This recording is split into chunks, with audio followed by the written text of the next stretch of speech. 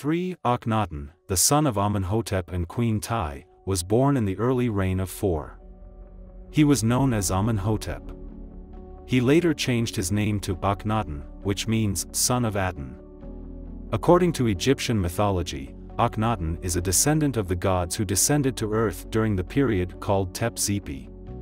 Tutankhamun's father, Nefertiti's wife, Egypt's 18th century. He is the pharaoh of his dynasty. Akhenaton, after becoming pharaoh, tried to accustom his people to the belief in one god and disagreed with some priests on this issue. He also claimed to be the grandson of Aton, whom he considered holy and the only god. He was also called the Great Infidel because of the religious innovations he brought.